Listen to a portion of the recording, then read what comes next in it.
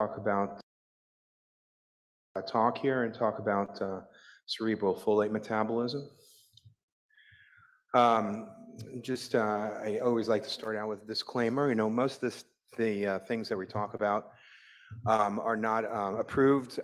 You know, I'm in the U.S., that's the FDA, but really of any agency. So all of this is really being used off-label, which is important if you consider any of these treatments to find a physician who is knowledgeable and can consult on the risks and benefits of any treatment.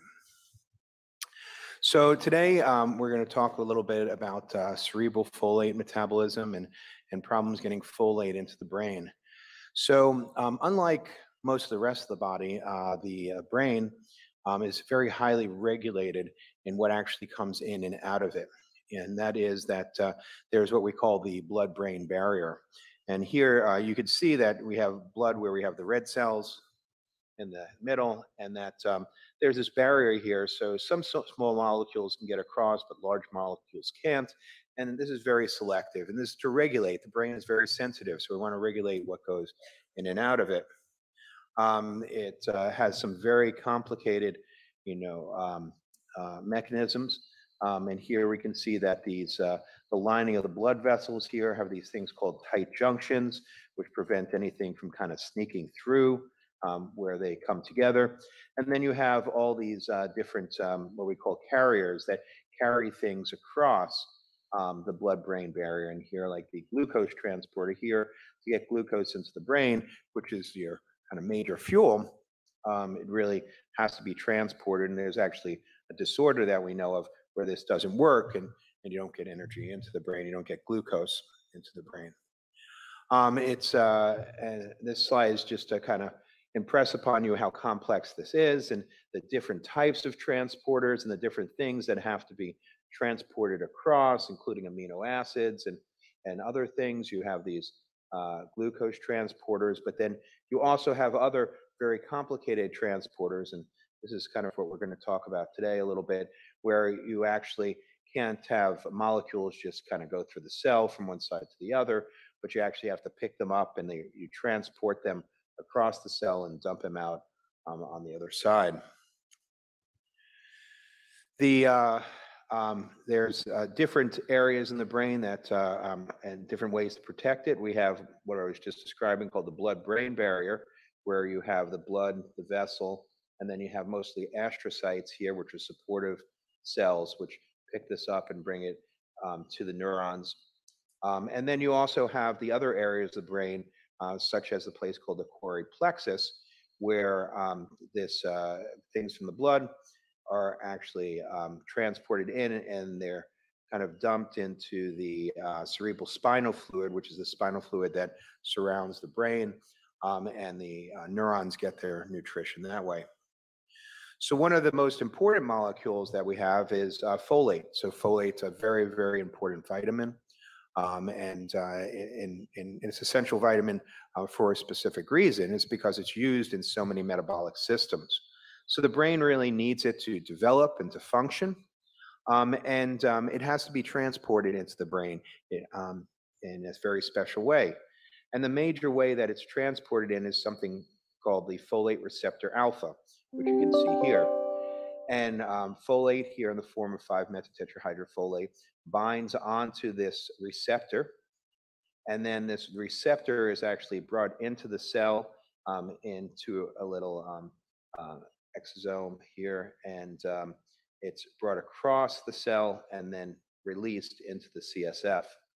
And the folate receptor alpha here is really big compared to this other transporter, because it has a high affinity for alpha. High affinity for folate. It really likes folate. So it binds onto folate and pulls it across. And that's very important because the levels of folate in the brain are about 2 to 3 times that of the blood. So you couldn't, even if you wanted to, just have a passage between the blood and the brain, the folate wouldn't go into there because the concentration would actually be higher in the brain. It would actually come back the other way. So we have to kind of pull folate uphill into the brain and increase the concentration. So there's other mechanisms too. There's something called the reduced folate carrier, which we see here, which can bring folate across. But you can see it's smaller. It does not like folate as much as the folate receptor alpha. So this is just kind of the impression of how important folate is. And we have different types of folate. You know, the one that we're usually think of is folic acid, and folic acid is a synthetic, non-natural form of folate. It's very cheap, so we can fortify all foods with it. But in order for it to be utilized, that is, to get into the folate cycle here, it actually has to go through a number of steps, including an enzyme called dihydrofolate reductase, which many people have what we call polymorphism, a little change that makes this less efficient. So it really, the body isn't really great at changing folic acid into the folates that we need. So that's the reason why we use what we call reduced folates, which have become very popular, like methotetrahydrofolate. And what we concentrate on is leucovorin or folinic acid, which comes into the folate cycle here before MTHFR. Folate's very important. There are certain pathways that come off of the folate cycle, which are extremely important. So folate here before MTHFR goes to making purines, and purines are very important for a number of different reasons. We usually think of them as the building blocks of RNA and DNA. So if you don't have these building blocks, actually when you repair or reproduce DNA, or make RNA, you can have decreased fidelity and you can have errors. It's also important it's the precursor to make ATP, or adenosine, which is used in the mitochondria. That's the energy molecule of our cell. And also for making GTP, which is the precursor to something called BH4, or tetrahydrobiopterin. And tetrahydrobiopterin is very important because it's a cofactor for making all your monoamine neurotransmitters like serotonin, melatonin, dopamine, norepinephrine. It's important for nitric oxide production, and nitric oxide is important for regulating blood flow and has a role in neurotransmission and in phenylalanine metabolism. On the other side of the folate cycle, through methionine synthase, we have folate linked to methylation metabolism. And methylation is very important because it regulates which genes are turned on and off. And this is a very important process in development. That is that you have lots of genes in your genome, but they're only expressed if they're methylated correctly. And if you don't have the right methyl groups, that you're not going to be able to turn them on and off as they need to be. And this also feeds into something called redox metabolism, which produces glutathione, which is the major antioxidant of your body. And without glutathione, you're not going to be able to control oxygen radicals, and you'll have oxidative stress. So on this idea that there might be some folate problems entering the brain was really introduced by Dr. Rainmakers, and he is in Belgium at that time, and he found he was studying some kids that seemed to have neurodevelopmental issues, and he didn't know why. And one of the things he did was a lumbar puncture. A lumbar puncture allows us to take some of the CSF off and analyze it. And what he found is that many of these kids, and this is one of the first papers he has here, the number of patients and their ages, so of all ages, was found to have low folate in their brain. And he, linked this to this neurodevelopmental issues. Interesting, he followed some of these kids along, and he actually found that if you look at them over time, that many of them, the folate level actually goes down over time. So it seems to get worse. And some of the other things he correlated was when he looked at the brain, he found that many of them had very poor white matter development, particularly in this periatrial region, which many times, if you don't consider something like cerebral folate deficiency, this is really kind of akin to birth injury or cerebral palsy. So you could be mistaken for that because of these poor areas of white matter development. But this was actually linked to cerebral folate. So one of the things is that he didn't know why folate was not getting into the brain. He suspected there was folate receptor alpha, that major transport mechanism I described, there was a problem with. And of course, one of the first things he did was say, it must be a genetic disorder. And he sequenced the gene for the folate receptor alpha, but he didn't find any problems. He then collaborated with Ed Quatros, who's at SUNY Downstate in Brooklyn, New York. And Ed was the first one to find out that there was actually these autoantibodies that would bind onto the folate receptor alpha, and it was associated with the syndrome. And this was really the first major report in the New England Journal of Medicine in 2005. And they found that these kids with cerebral folate deficiency had a certain characteristic. Usually it was an onset of less than 1 year of age. You'd have unrest, irritability many times, neurodevelopmental delays, sometimes neurodevelopmental regression. Sometimes there would be acquired microcephaly, that is, the brain would not grow and the head wouldn't grow. If this went on, sometimes you would see movement disorders, and sometimes what we call pyramidal signs, that is spasticity, that sometimes you see in things like cerebral palsy, and then epilepsy and seizures may develop. Kids that did not go on to be treated would have visual disturbances, and some had hearing loss. So again, they tried to figure out why this was, and they sequenced the folate receptor alpha, and they found there was no genetic abnormalities that could be found. And then Ed Quatros looked at the blood and looked for this antibody to the folate receptor alpha. And we can see here, this is the patients with cerebral folate deficiency and the titers of that antibody, and they are much higher, significantly higher than control subjects, suggesting that this was possibly a cause of why folate wasn't getting in to the nervous system. And here we can see, kind of in this cartoon, how this may work. And what Ed Quatros found is that there was two types of antibodies that he identified. There was something called a blocking antibody, which you see here, and this binded onto the folate receptor alpha and prevented folate, and it took up the space where folate would bind. So folate could not even bind to the folate receptor alpha with the blocking antibody.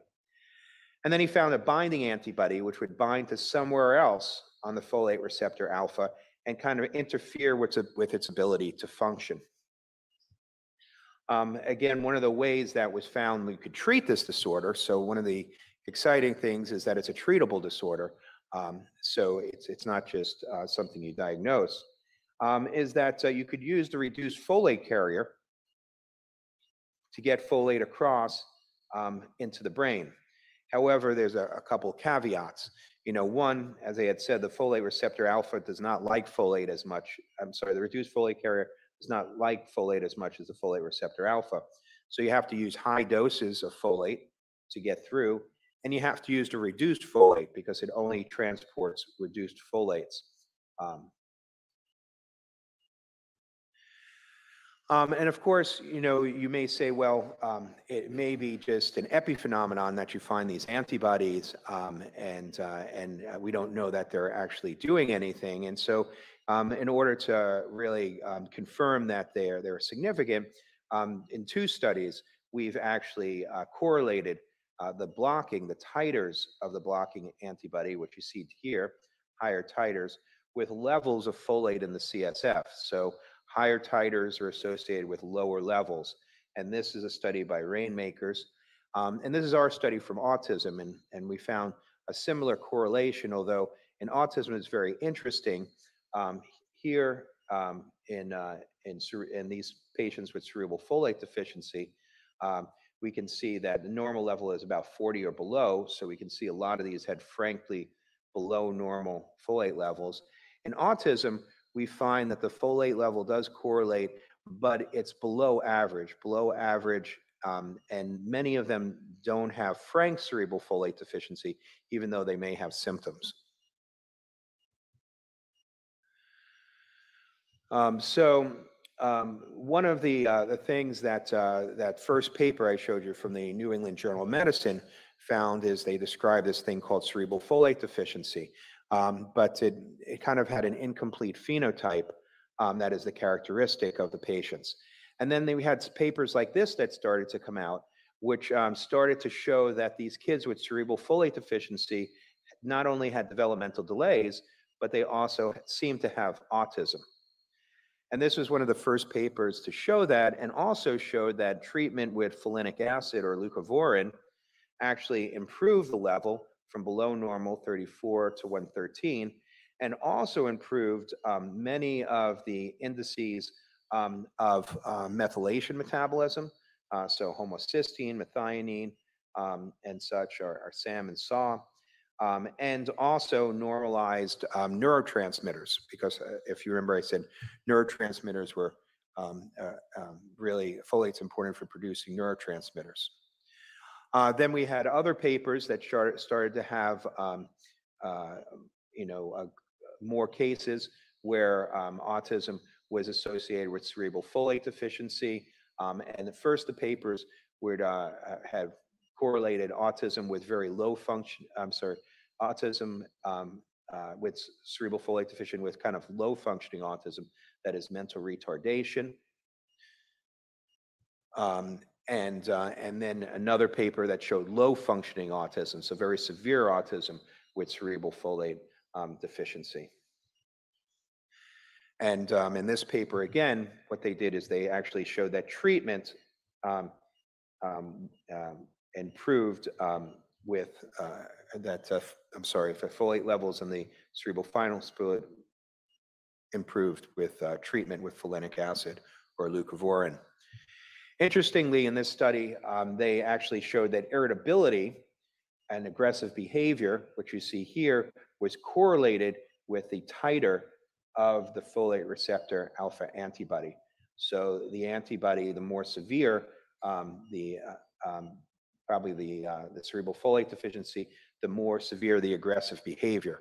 So starting to kind of correlate some of the findings and the severity of disease with symptoms that we see in autism.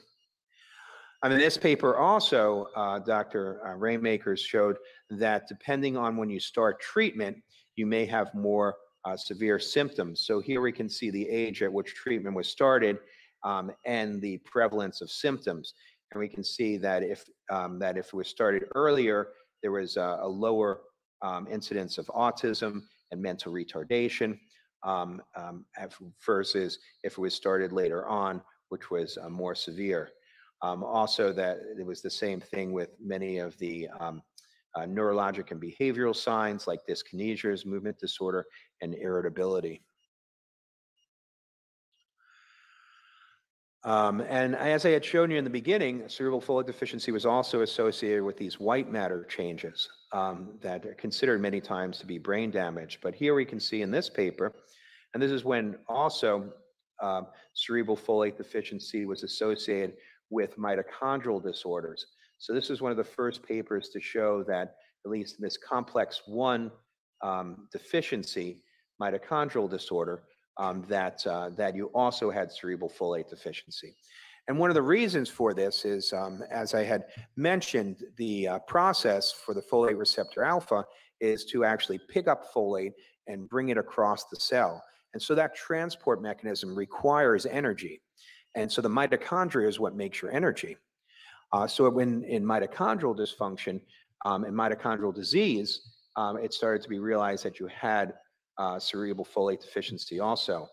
And in this paper, we can see that treatment with leucovorin and a mitochondrial cocktail with ubiquinone and riboflavin actually was able to repair the brain. So you can see, you don't have to be a neuroradiologist to see that this brain looks like it's severely damaged with all these white matter abnormalities.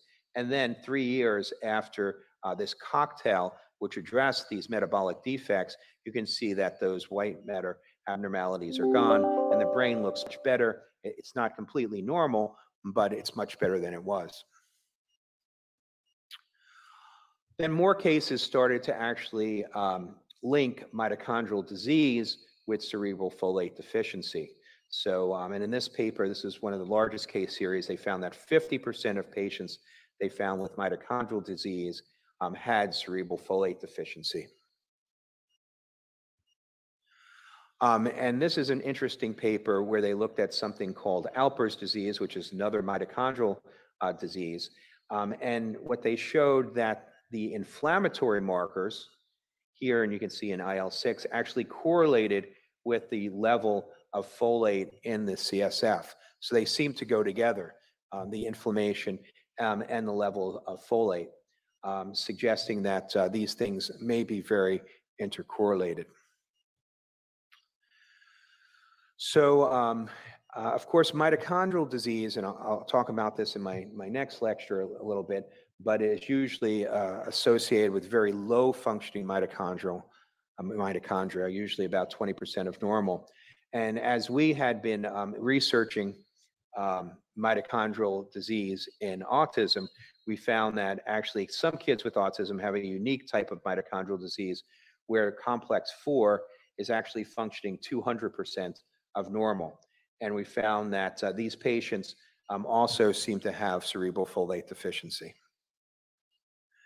So of course, the question, there was this evidence building that, cerebral folate deficiency could be associated with autism, but mostly as kind of case studies. And this is the problem when you're studying something like autism where there's lots and lots of kids. Usually cerebral folate deficiency, you need to do a lumbar puncture and measure the levels of folate in the CSF.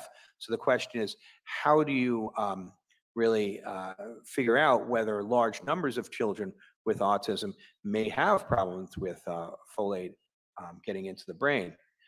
So what we decided to do is we studied the folate receptor alpha antibodies that Ed Quatros had found in our clinic. So mostly myself and Dan Rossignol, through our clinic, we're very systematic in the way that we evaluate patients and follow symptoms. So what we're able to do is offer the patients that came into our clinic the ability to measure these antibodies, to look first at the prevalence of how many kids may have these antibodies that may prevent folate from getting into the nervous system. And to our surprise, we found that 60% had the blocking antibody, either low, medium, or high, and 50% had the binding antibody. And when you look at percentage of who has had at least one or more, 75% of our patients had one or both antibodies in their blood. And so that may seem like a gigantic number. It was to us, a little unbelievable. So we looked at other studies. And so this, at the same time, Dr. Rainmakers was doing this study. He only looked at the blocking antibody. And he found that about 50%, 47%, about 50% of his kids with autism had the blocking antibody in the blood, which was similar to our number, our number was a little higher, was at 60%, but not all that much different. And he had developmentally delayed non-autistic controls. And compared to that, only 3% of them seem to have this antibody in their blood. Another study that was done through the NIH from patients that Sue Sweeto had been studying, they measured the levels of folate in the CSF using lumbar punctures. And so for frank cerebral folate deficiency, they found that 18% of children with autism had at some point cerebral folate levels that were below normal, although you can see that many of these points are close to the lower limit of normal. And what you can see in many of these is that they go down over time, like the original case series of kiddos with cerebral folate deficiency, so that, you know, maybe they weren't deficient out here, but if you give them time, you know, it can become depleted in the CSF. So of course, the important thing, you know, for us is, you know, not so much diagnosing this, but what can you do about it? So in our original study, if the patients were positive for the antibody, we decided that leucovorin which is a pretty safe compound that we could offer them treatment and follow them along very closely without doing a lumbar puncture, although some of them did have lumbar punctures to verify their folate levels to begin with. But we offered the parents, it was their decision of whether they wanted to go through that procedure or not, because a lumbar puncture is, not without its risks. I mean, it's usually a very safe procedure, but it does have risks and it can be uncomfortable and it requires anesthesia. So we decided that we'd offer them standardized treatment with leucovorin. And we treated them with 2 milligrams per kilogram per day, divided BID, a maximal of 50 milligrams per day of leucovorin, or as we were calling it at that time, folinic acid, leucovorin. They're the same compound. We started using really the name leucovorin now because so many people, even the experts, would confuse folinic acid with folic acid. And we wanted to stop that confusion. And what we found, and this is an open label type study, is that compared to a waitless control group, that is patients that had gotten the test for the antibody but were waiting on results and didn't make any changes, we had asked them, this waitlist control group and the kids that were treated, we asked the parents after about 4 months to rate 9 different symptoms and tell us if they got much better to much worse. They would rate how these symptoms changed.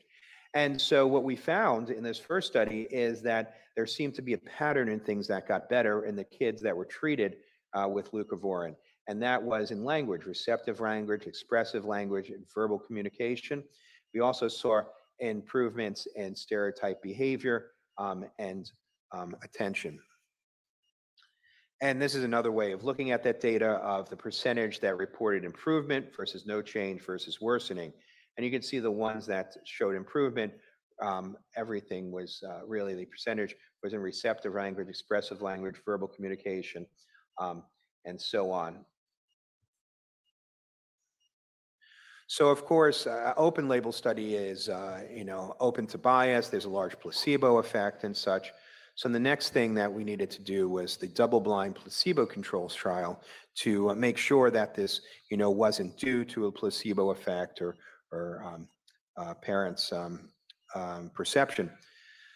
And I think the important thing is that we had kind of keyed on to what was happening is language was improving. And the important thing about verbal communication or language is that it's something that you can measure objectively. That is, it doesn't have to require a subjective observer. We can actually put in an expert that can measure language using a standardized test who can tell us, rate the child's language on a very standardized scale.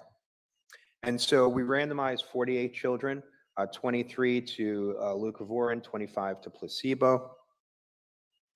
And what we found is that overall, after 12 weeks of treatment, verbal communication, and this is the scaled score of a standardized language test, either the preschool language scales or the clinical evaluations of language fundamental, improved significantly in those that were on folinic acid or leucovorin versus placebo. It did seem to improve a little bit on placebo because these children were getting all their therapies, speech therapy, ABA therapy, and such. Now, these were all comers. Some of them were positive for the antibody, some of them were negative. So we asked the question of whether the antibody, positive versus negative, was predictive, to see if, again, that's really a factor that's important for this disorder. And in fact, we did see that those that were positive for the antibody had a larger effect size. So the effect size overall, all comers, was 0.7, which is a medium to large effect size, not bad. But if you were positive for the antibody, the effect size was 0.91, which is a large to very large effect size. The other thing that we thought was very important is we calculated something called the number needed to treat. And that is, how many children do you have to treat to actually see this significant effect? And of course, I always kid that when you go to the doctor, you think the number needed to treat should be 1, right? You go to the doctor, they give you the medication. and you get better. But it ends up in clinical trials. Number needed to treat usually is somewhere between 4 and 6. That is, you have to treat 4 to 6 patients to get the desired effect. So 1.8, which is greater than 1 and 2, is a really good effect size. In addition, we were able to calculate an equivalent how many hours of speech therapy leucovorin is. And we found that in that 3 months, it was equal to 177 hours. And when you consider that most kids get about 1 hour of speech therapy a week, you know, this is 3 years of therapy. Or if you calculate how much you pay the speech therapist, that's about $7,000 for a $300 prescription. One of the concerns that people, you know, had, and we saw in our early trial, an open label trial, is that some kids would get very excited and hyperactive when starting leucovorin. So what we were able to do in our double-blind trial was, since we measured side effects, we asked about specific side effects at certain intervals, we were able to look at the change in agitation or excitement over the trial period. And what we found is that in the beginning, in the first 6 weeks, excitement and agitation was about the same between the placebo and the leucovorin, but then after 9 weeks, it precipitously dropped in those that were treated. Now, luckily, we're not the only ones to be doing this. We really appreciate our French colleagues who not only took this, you know, replicated some of our studies in what we call a single-blind placebo control, but they used something called the ADOS, which is the Autism Diagnostic Observation Schedule. So instead of just looking at language, which is really not a core symptom of autism, they took the ADOS, which measures core symptoms of autism, to see if it improved. And in their study, they found that those that were on placebo, there is no change in the ADOS, and those that were on leucovorin, there is a significant improvement in the ADOS score. Other things, I'd like to mention other things that will help with this disorder. One of the things that was found by Dr. Rainmakers was that milk seems to increase the titer. And in this study, he actually put kids on a milk-free diet and showed that the titer of the antibody dropped precipitously, and that re-exposure to milk increased the titer. So we always recommend a milk-free diet. And not in human studies, but in some animal studies, this has been looked at. And in this study, in mice, they found that vitamin D actually upregulates the reduced folate carrier. So that accessory pathway that brings folate into the brain when the folate receptor alpha isn't working. And vitamin D is very important. We find it deficient in a lot of kids with autism. And then the other study on mice has shown that PQQ, which helps with mitochondrial function, actually signals and upregulates some of the molecular machinery that produces the reduced folate carrier. So another way of improving that accessory pathway. So what's the next step with this, including more clinical trials, what we're doing? The other implications are interesting too and important, is that what we find is that you have this on the blood-brain barrier, this reduced folate carrier and the folate receptor alpha. And again, it can be dysfunctional because of these antibodies that bind to folate receptor alpha or mitochondrial dysfunction. But this same transport mechanism is also on the placenta. And we find that about half of the mothers of kids with the antibody also have the antibody. And this suggests that prenatally, there may be some blocks in folate transport across the placenta to the child. And so in order to look at this further, Dr. Quatros developed an animal model where he exposes rats to the folate receptor alpha antibodies during gestation and weaning. And so he exposes the mother, and he finds out with certain behavioral tests that the babies that come out have behavioral deficiencies that are not unlike autism. And if he gives the mother rats either folinic acid, leucovorin, or a steroid, he can actually rescue their behavior. He showed that that indeed the folate receptor alpha autoantibody binds onto the placenta, and that markers of inflammation increase in those that have the antibody. So it causes inflammation at the placenta. And one of the things that we know is that prenatal inflammation seems to be associated with autism. And then he's also measured flux of folate across the placenta, actually showing that that these antibodies do reduce transport of folate across the placenta.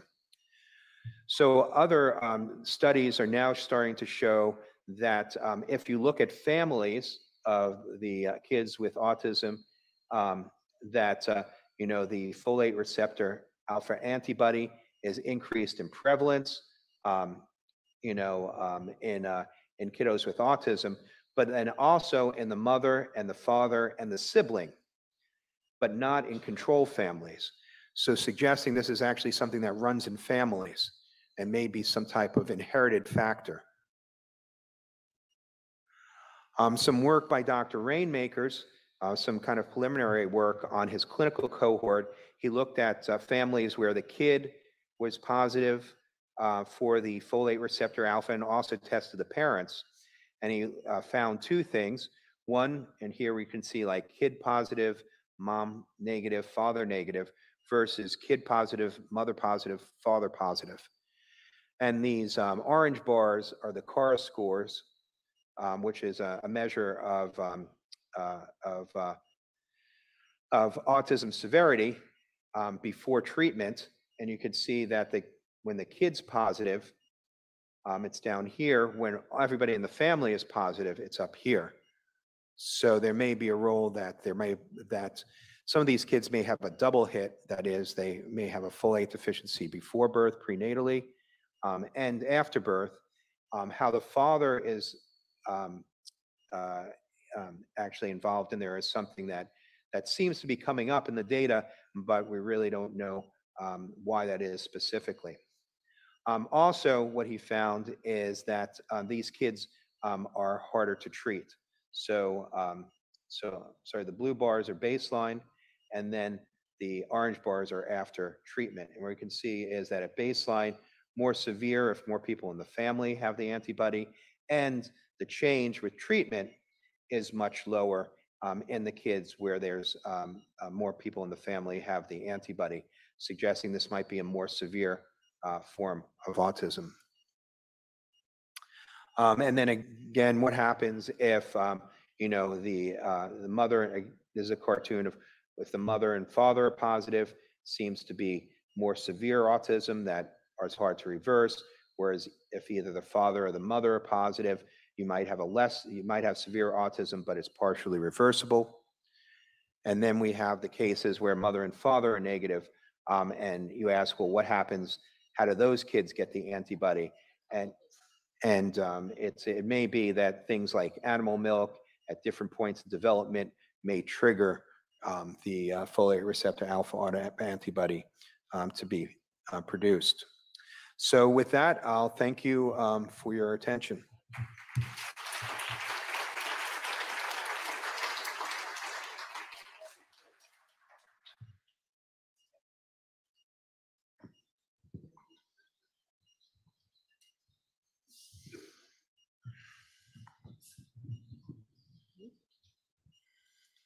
Hello, I'm a mother of a child who is not autistic. He has developmental and epileptic encephalopathy. He was born with spina bifida occulta, and he has blocking antibody 1,19. So you have children who not respond very well on leucovorin, but they do wonderfully on 5-MTHF, or some children that have frequent seizure activities, like in my child's case. I don't know if it's because of his slow brain activity or mitochondrial dysfunction. I was wondering, can 5-MTHF be as effective in therapy as folinic acid is? I have read that 5-MTHF can get into cells in 2 ways, as it can bypass the blocking antibody where leucovorin cannot bypass. I don't know if that's true. Also, do you maybe prefer methylfolate over calcium folinate in children who have MTHFR 677 homozygous gene mutation? And what is the dosage per kilogram? So also consider this MTHFR. If there is a problem with absorption or conversion from 5-formyl tetrahydrofolic acid to 5-methyl tetrahydrofolic acid in children who have MTHFR homozygous, when they have 50% or more reduction of the enzyme activity. Yeah. Thank you. Yeah, so I get this question a lot. So first of all, yeah, the idea that child may have spina bifida suggests that that if you're a child, that you may have the antibody, and it may be kind of a double hit. That I don't have it. Okay. Not even my husband. Okay. Well, then it suggests there was a folate problem though before birth.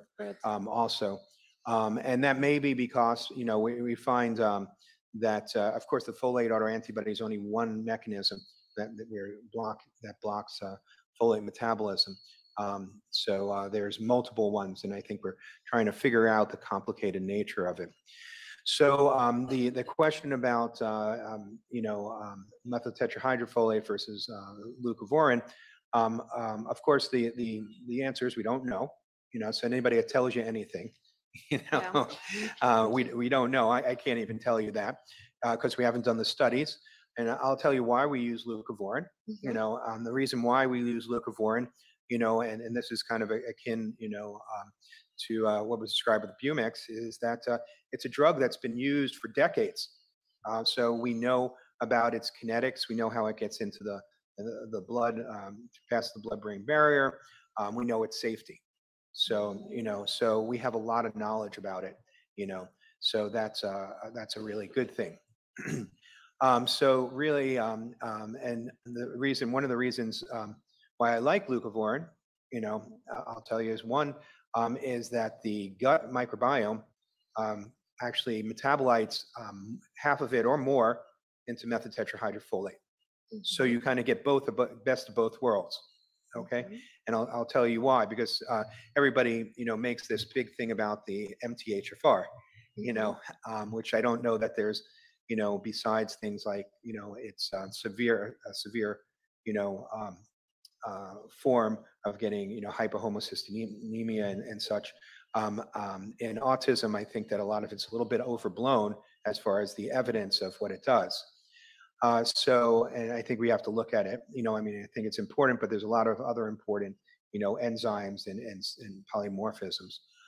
I think that actually, if you have it may be that if you're heterozygous for one of the polymorphisms, it actually may be beneficial.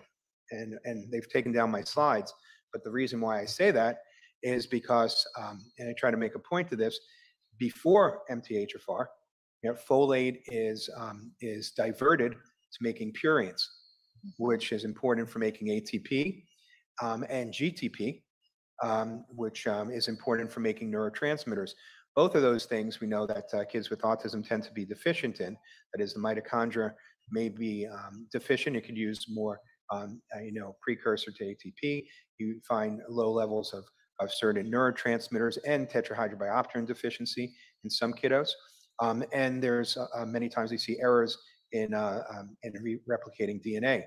So I think that actually diverting it more to purines, could be, I don't know, it's kind of an open question, but I think it's just, is just an example of how much we don't know, and how much, people say things, and make assumptions, that may or may not be true.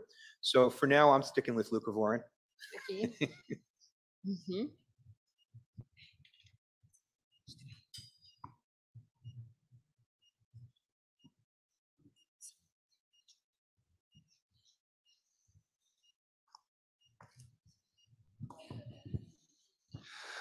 Dobar dan, htjela sam da pitam ukoliko dete po FRAT testu, znači nema blocking nego binding. Da li postoji mogućnost da je samo isključivanje mleka može da se postigne efekat ili mora da se uvede i leukovorin u punoj dozi? Yeah, I mean, I think milk, I always recommend a milk-free diet, not a dairy-free diet necessarily. It's important to get your calcium, but milk itself, I say that milk is for babies, and that's why, it was kind of invented as for babies. And if you think about the body, your body turns off lactase, at for about 2/3 of us, after about 2 years of age. And I think evolutionarily, there's a reason for that. And that's for milk is for babies, and that it can be somewhat inflammatory to the gut, in older children. So I always recommend a milk-free diet just in general. But I don't, my recommendation always is to treat with leucovorin, and the reason for that is several. One, it's pretty safe. There's a little downside to it. And then the other thing, I didn't go into this in the study, but it's very interesting. After some of these kids were started on leucovorin and milk was reintroduced, the levels in the CSF stayed normal.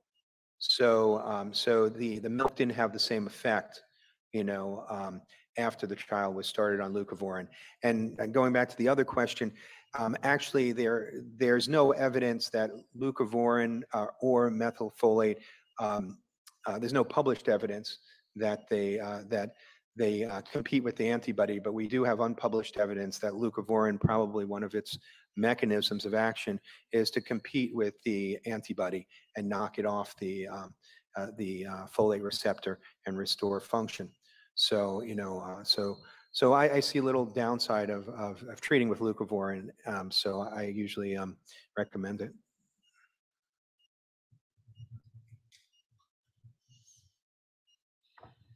I would like to one more question. What do you think of high doses of leucovorin and long-term toxic effects of folate excess?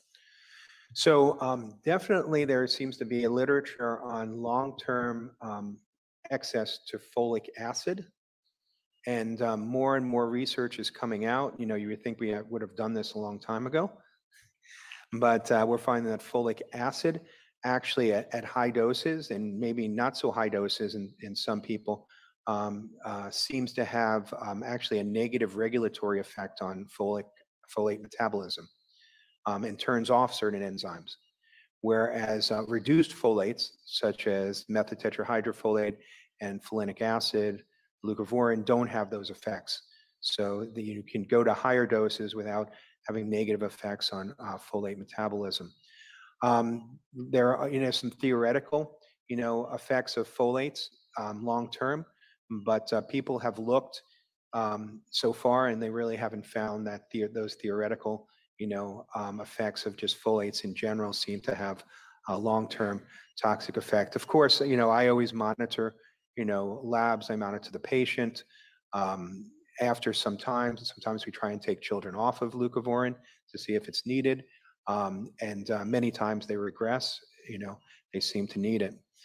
The dose, that we've used in the studies, 25 milligrams twice a day, is based on kind of the studies of the pharmacokinetics, that seems to be what's really optimally absorbed, and anything above that really doesn't get absorbed much. But in older children, it does seem that higher doses may be beneficial. And especially kids with seizures, I've been able to actually improve epilepsy with higher doses of leucovorin. And so sometimes it may be, worth trying. So again, I don't assume anything. I try it. If it doesn't work, then you back down, and you want to monitor things. You want to be very careful about this. But it seems like, there's a good safety profile with it. So, compared to a lot of other medications that we use long term, I think that it has a relatively, better safety profile. When you say high dosages, how high are you talking about? So, Usually, our dose is 25 milligrams twice a day, but I have kids, especially adolescents and adults that are on 50 or 75 milligrams twice a day. I had one kid that came to me that was on 150 3 times a day, without any side effects. We ended up backing down on that. I think that was a little bit too high. But it's an individual thing. Some kiddos, there's evidence. So Dr. Quatros has some nice evidence that when it's given, non-orally, either injected, or IV, that you get higher doses in the brain, and I know there are people doing studies where they're using it IV, and I have patients that are on IVIG that sometimes I'll give them a dose of 300 milligrams when they get their IVIG. I'm not going to put an IV in just to do that, but if they're getting an IV anyway and they seem to have a folate problem, I'll give them a high dose. And that isn't, and I'm saying that's a high dose, but if you look at really the guidance for using methotrexate rescue, in cancer, that's pretty much along the doses that they use. So we know the safety of it is pretty good to use at those high doses. Thank you very much. Okay, we'll take one more question.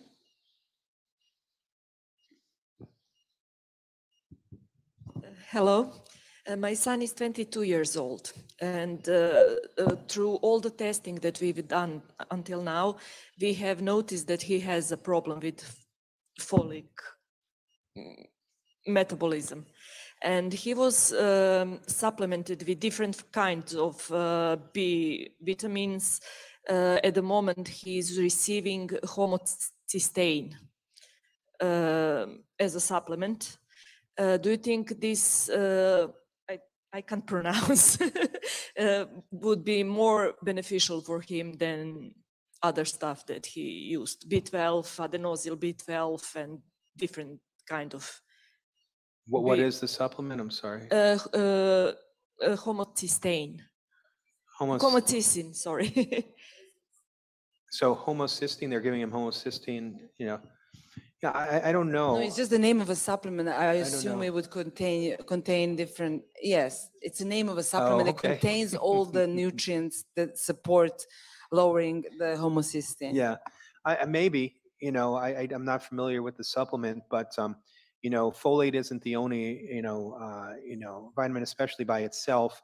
I think that it's important at least to have folate and B12 together. So, we find that like with B12 shots that we give folate or leucovorin with them because we find that you have a much better effect and lower side effects when you give those together.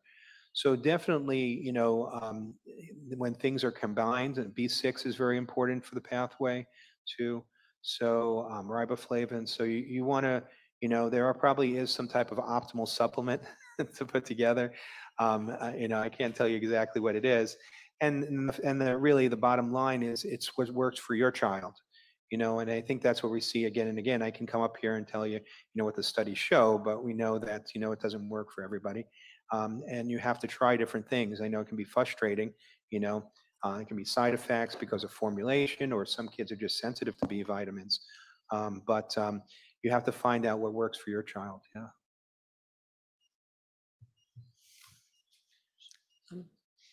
Želim da se zahvalim na izvanrednom predavanju. Moje pitanje, moj sin je klasičan primjer ovoga što ste vi danas ovdje pokazali i od ovoga na neki način reagovanja na mlijeko i ostalo. Nažalost, kasnije sam malo saznala za leukovorin i on je odmah odreagovao na njega. Moje pitanje nije usmjereno nekako na to, već me zanimala jedna stvar, budući da ja mislim da vjerovatno ja imam ta antitijela na te folatne receptore i da sam možda ja to već i tokom trudnoće na dijete prenijela i da možda je imao i on taj već tada nedostatak cerebralnog folata. I mene zanima da li postoji nešto na osnovu čega što bi ukazivalo kada se dijete rodi, znači kad je novorođenče, da dijete ima taj problem. A recimo, evo sad ću još nešto reći što sam ja primijetila i kod druge djece, kod svog sina kad je bio novorođenče.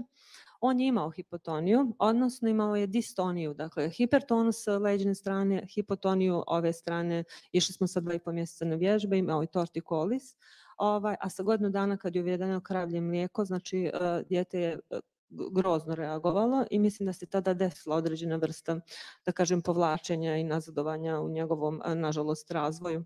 A ja to tada nisam povezala s mlijekom, to jest ja sam pitala, ali su meni rekli da to nije to. To je moje pitanje i zahvaljujem vam na izvanrednom predavanju i trud.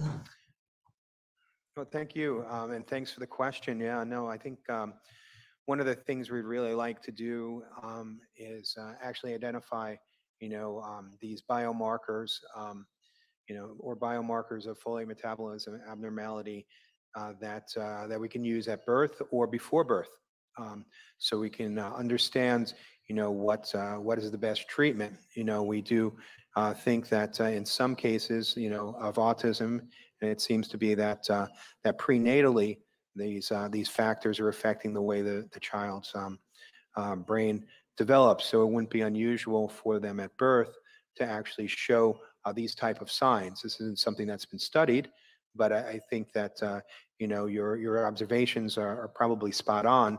Is that probably the effect happened before birth?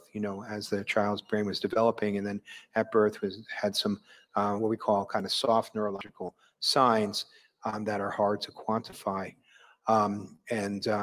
And so, yeah, I think one of the important things, and that's why we're trying to concentrate on the parents and look at these families, is, how do you identify these families are at risk and intervene before birth so you have a very healthy pregnancy and successful pregnancy, and you protect the child.